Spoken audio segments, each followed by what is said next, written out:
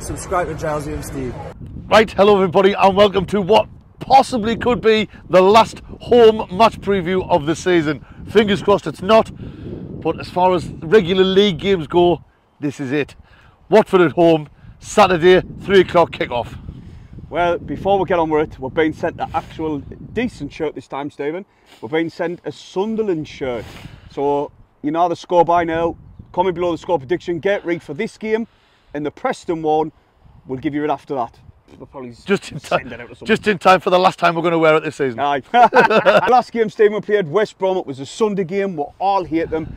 And the lads done really well. They come from behind after an absolute terrible penalty decision. Well, they thought it was Luke O'Nine's fault, but it weren't.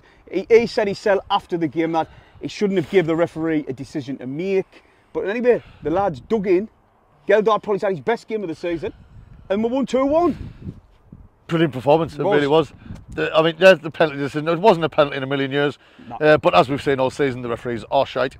So, but like you say, Luke O'Nine, I suppose he's got a point there. You don't give the referee a decision to make. True. There was a one early run in that half where Abdullah Bar went in. It was a brilliant what he did. He got himself in between the player and the ball. But I've seen them given this season. So, you know, you never know what you're going to get with the referees. But like Paul said, from half time being 1-0 down away from home to then come out and give the performance we did in the second half. I said, well, yeah, we will praise the performance because we did play very, very well. They did hammer us at times, but as you've seen, well, as we spoke about on Sunday, we threw our bodies on the line and there was just blocks coming in from every different angle. Even a West Brom player flung his body in the block at one point. That was a mad one. He done two off the bounce, them blocks. But like I say, Stephen, the lads dug in, they showed heart, they showed character. And like I keep saying on social media and all, it's similar to the end of last season ended in League One, where they just made a mint charge right at the end, and they're doing the same again. Tonight is a big game, Sheffield Wednesday versus West Brom. If United win that, then it's in our hands. Technically, it's in our hands. I don't like that. I'd rather be chasing. Aye, because we're better than what we're chasing. I'd rather be chasing because when it's in your hands, it's yours to fuck up. So, but hey, by the time this video goes out, the game will probably be it'll be off time anyway. probably not by then. But like I say, Burnley had an incentive last night. They wanted to be crowned champions, especially at the old enemy's ground. And it's similar to Sheffield United. They want guaranteed automatic promotion. Yeah. Technically, they're not going to get caught off Luton. There's too many games. They've got 2 games in hand and there's so many points. But mathematically they can. Exactly. So you want to make sure. And hopefully they do it tonight. So that means we stay in 6th. Exactly. And like I say, it'll be in our hands. Like I was saying, Stephen, a bit like last season, we're hitting form at the right time. We've got ourselves into 6th. Unlike the team we played on Saturday. Watford, who've had a abysmal run of form and completely buggered their playoff chances up. Which now they've got nothing to play for. No. They are 6 points away from the playoffs. And I've been arguing with people all week and it's been doing me nothing. They've been saying, no, about the 6 points, they can still do it because they've got 6 points before they can it. Because loads of the playoff teams who challenge it have got to play each other. And someone's going to get points in them games, which means Watford cannot do it. So Watford have got botthole to play for. We've potentially got everything to play for. It's got the makings of a decent game because normally teams that have got nothing to play for, they play carefree. Aye, they do. Aye. They do indeed. Need stress on their shoulders and it's you know, just gone out and play your stuff. They've got some good players like Stephen. No, definitely. I remember Saw and Pedro. They're both still are Premier League players, really. But obviously they find themselves in the Championship. Another team who's fell away and was expected to get promoted was Norwich. They've dropped away as well. They can still technically do it mathematically, but you know. Well, they're still in with a shout. But to be fair, there's 6 or 7 teams still in with a shout. And on Twitter, I put on the Daily Mirror supercomputer predicted. Supercomputer for you. For the people who's going to take the piss out the Mac accent, you've got to over-exaggerate there. Super. They predicted Sunderland to be relegated. No, rock bottom. Absolutely rock bottom. Toss that computer in the bin. So, no, I like that. It gives us faith that the computers aren't ready to take over the world yet. No, yeah. So, we've still got a few years left on us yet. But no, moving on to Watford. They're currently 13th in Premier League. Like I say, they've buggered the playoff chances up. They've won 15, drew 14, lost 15. They're on 59 points, which, like I say, is 6 points behind us. And us, who's on 65 and in 6th. They've scored 52 goals and conceded 51. The last 5 games, they've lost, drew, won, lost. So, like I said, they've had a bad run of form, which has completely blew their chances. They were tipped to be up there battling for the automatics in the start of the season because of the squad they've got. They have massively underperformed with the players they've got. Like you say, Paul's already mentioned, João Pedro. He's got 11 goals and 4 assists. You've got Ismail Assar, who's got 10 goals and 7 assists. And can I just, before we're going up with the rest of it, Ismail Assar got given the goal of the season, the EFL goal of the season, Championship goal of the season award. Started with that. It didn't even get goal of the month on the month it was scored in. So how can it get goal of the season when it didn't get goal of the month? EFL, fucking clueless. They are. But anyway, they've also got a player called Ken Sema, midfielder. He's got 4 goals and he's got 8 assists. They're the 3 main danger threats. Danger threat? They're the 3 main threats. And look, they are capable of very good football. When they can. They've got a good manager in Chris Wilder. However, I do believe the camp has been rocked heavily because Wilder's already been told that he's not going to be here at the end of the season. Wow, how many managers have they gone through? Oh, well, that's exactly. Watford's the only team I know that's had more managers than us. Wow. And you can't say this, but just walk over and have a look what I've wrote. I've wrote more managers than us, and then look what I've wrote after it. Whereabouts? More managers than us. Wow. You just went, wow. That's what I'm just saying. It's crazy. It absolutely is the amount of managers they've been through, how they're meant to be a stable club. And another thing regarding Sunderland, that's a good thing we haven't spoke about, and we probably should have spoke about it earlier. Sunderland are looking at replacing Tony Mowbray at the end of the season with Francisco for Royal. Are they though? Are they? We didn't know. We don't know. That's a load of, I seen you do a video the other day and I was thinking, I was like, no, you don't. It's just because somebody put it on Twitter. I know he's normally a reliable source for shit. Very reliable. But unless something comes out the club or something major, then why would Mowbray get replaced? Someone was going to say, no, he's been linked with the Watford job. Fucking every man in the dog gets linked with the Watford job. I've been linked with the Watford job because they're running out of frigging professional managers. Well, listen, if it wasn't from anybody else, I wouldn't have even bothered doing the video. But he gets stuff 9 times out of 10, he's bang on. So I thought, yeah, listen, there must be some meat on the bone, unless. Why would he be tweeting that, you know what I mean? But like I say, until it comes out the club, then it's not guaranteed. But you cannot be sacking Mowbray, or replacing Mowbray, should I say. You didn't know if he's going to retire or whatever, which I doubt. He's got 12 months on his contract to start with. But the only thing I would say is, if there's any truth in it and all that, and obviously after the season we've had, he's only 34-year-old, bring him in working under Mowbray, and then if Mowbray does intend to see his contract out, then, you know, he can get another squad, get another things. But like I say, we didn't know what's happening with that. We didn't. And apparently we've got to keep an eye out for 9 a.m. 9 a.m, yes, Thursday morning. There's going to be an announcement. Some of the speculation's unreal I've seen on there.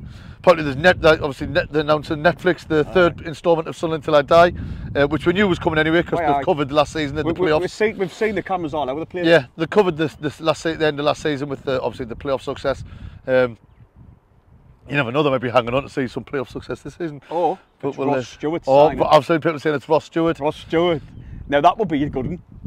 It would be, aye. Right, so moving on, Stephen. Yeah, wait. Listen, I'm more nervous about the Saturday's game than what I am about the last game of the season. It's our home form that does us in. Do you know what? Funny enough, do you know I was speaking I was speaking to him today. Do you know that the man who attacks his bands to every home and away game? Yes. I was speaking to him today, right? And I was saying exactly the same thing to him. The home form worries me. If it was only the last game of the season where we had to win and it was away, I wouldn't be as bad as what I am. For some reason, our home form has been crap all season long compared to what it should be, and our away form's been much better. So I'm a bit more nervous for Saturday. And I do believe as well, it's obviously the fact that if you go back 6 weeks, we were 13th.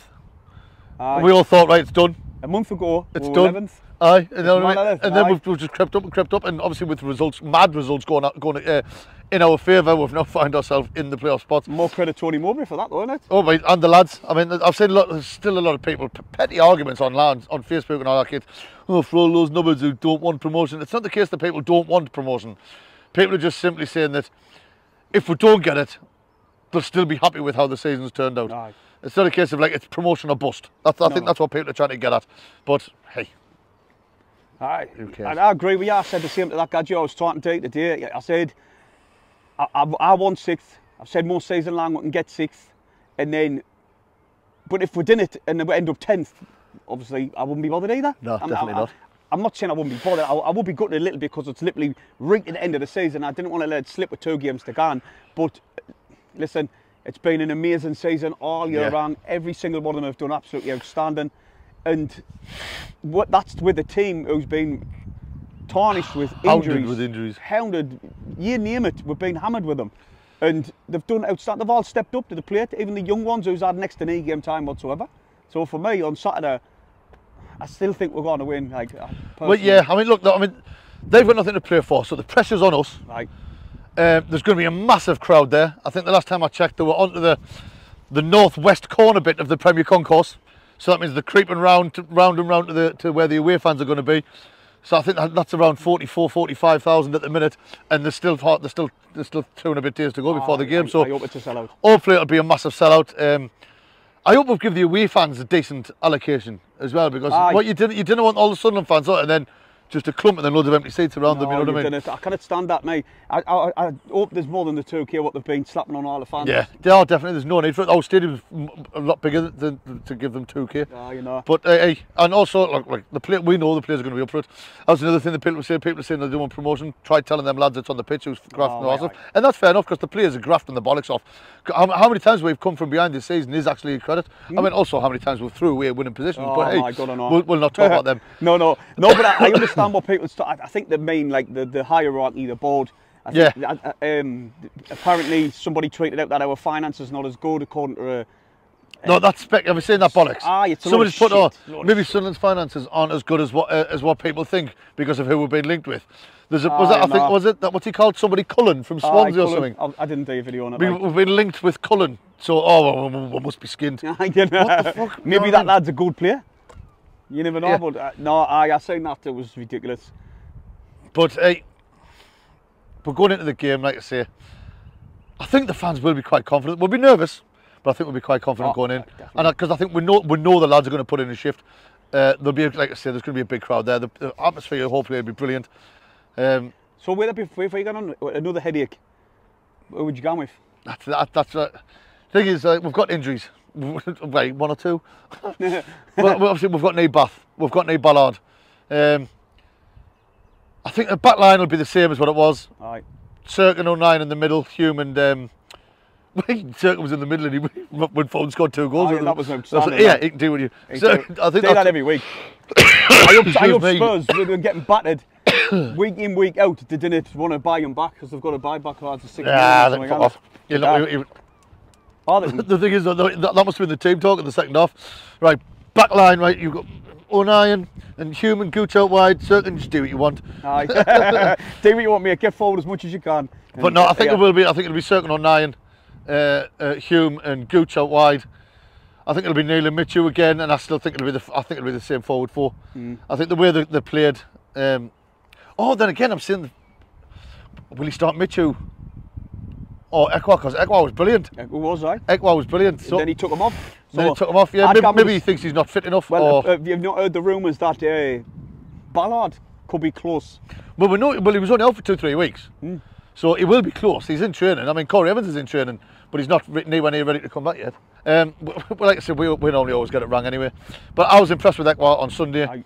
Obviously, I was impressed with Mitchell when he came on. Mitchell won the ball, which started the run for Cirque's second goal. And Dan Neil always gives his all, and he loves the channel. So look, whatever he plays, I know the lads will be up for it, and I know the lads are capable of getting a result. We've had many headaches trying to go through the lineup, the start lineup we predicted, or even our start lineup. We've always got it wrong, but Mowbray seems to be getting it right. And even his in-game subs, when we're being like, what's he doing, tapping Geldart in extra half, what guns happens to come from behind and win the game. It's absolutely insane how he's getting everything really well. That's his job, like. I know what you're thinking, by the way. I know what you're thinking. But we signed him in January. It's now, nearly the end of the season, and he's still calling him Geldart. I said Geldart? You said Geldart. You said it earlier on as well, but I'm not bothered. I'm tucking the L out. I know you're not bothered. No, you're putting a D in. I'm putting a D in. You did put a D in, didn't you? But score predictions. Right. It's still 5-3 to me, which means that if we don't make the playoffs, you cannot win. You can only come level with us. But I can still draw. You can still draw. Then that'd be a joint punishment. I know. I'd rather see you suffer than just me. Right. Well, seeing as though I'm winning, I'm going to go first. Go on. And I'm going to go for the good old favourite. Go on then. Sunderland 3-1. I've got Sunderland 3-1. It's Because we never- haven't had a 3-1 all season. It's never ever done you good, and I'm going to go for a Sunderland 2-0 win. I say us keeping a clean sheet, but would have kept a clean sheet if it wasn't for the stupid EFL referee with the diabolical decision to give a penalty. So I'm going to go for 2-0 this one. On Saturday, me and Paul are planning to get to the ground as early as possible. However, my youngest has got a match in Middlesbrough, which is half 11 kick-off. Oh my God. So I'll be rushing and rushing. I'll not be rushing. Still be English, but I'm going to be. How do you like that? But no, I'll be getting back, and I'll be around the stadium around 2ish. Right. I'll be there about 2. Right, he'll be there about 2, so you can still go and see him if you're not there. I'll not be far behind if I'm not there at the same time. Right. So last home game of the season, last home league game of the season. If you want to come on the channel, come and see us, come and say hello. Right. That's about it. Make the thumbs up. Subscribe if you're new. We're the lads.